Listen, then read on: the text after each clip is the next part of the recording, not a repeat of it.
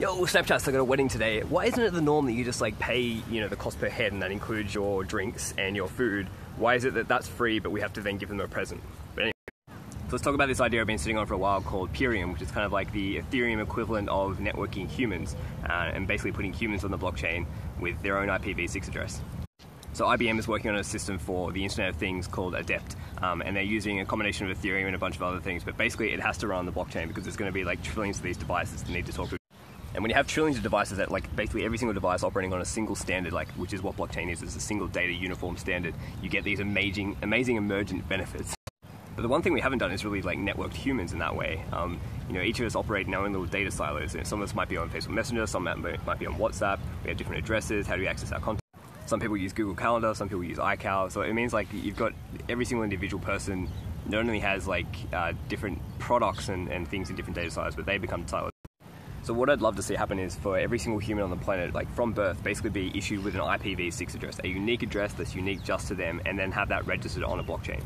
You probably include some kind of like DNS system that basically links that IP address to that person and that wallet address recorded on the blockchain, and then they can add other things on top of that.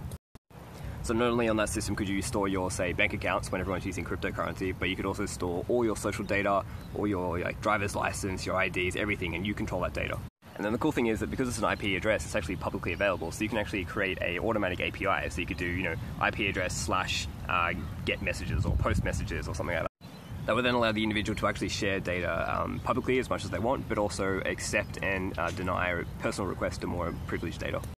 And then once that system's in place, we can start doing the cool stuff that was promised by the semantic web way back in the day, maybe like 10, 15 years ago. And I'll explain some little concepts around that and what you could do with. So one of the common examples with the semantic webs would say booking a dentist appointment. So you need to book a dentist appointment. You basically say to your bot, hey, I need an appointment, go out and find it. They go and check the dentist calendar and then check yours.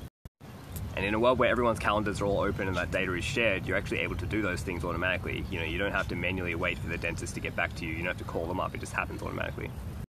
We can even be broadcasting data, and other systems can be listening in on that. So every morning I go down to the beach and get a coffee, but I go to different cafes. So it'd be cool if it knew which cafe I was going to and had the coffee prepared before I got there.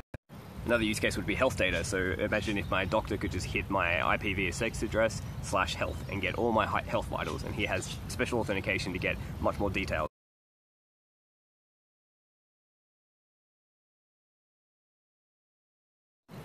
A platform like this too could also actually help network people together. I mean, right now it's really hard to find a specific person in the world unless you really know them on Facebook or somewhere like that. So if you break it down, really this system is just like a blockchain system for humans where all of the data is stored in a decentralized blockchain which they have control over, and then a IPv6 level API on the front, which then automatically creates a API for every single human on the planet, which developers can easily use. I mean, most developers know how to use APIs much more than blockchain technology at the moment. The hard part with any of these systems is how do you get everyone on there, because it only gets these amazing benefits when everyone's using it, when everyone has an IPv6 address and everyone has their data on there. So Snapchat's thoughts, our future, what do you think? How would you make this system better? How would you actually deploy it? How do you get people to use it? Yeah, let us know. Nathan Waters, our future.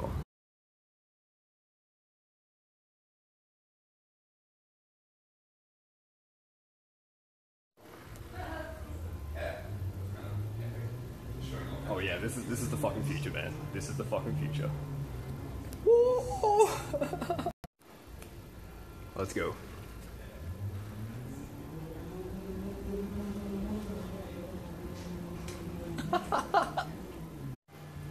Jeff, man! Don't look out for the carpet! Look out for the carpet! Oh, yeah! Backwards! Go backwards!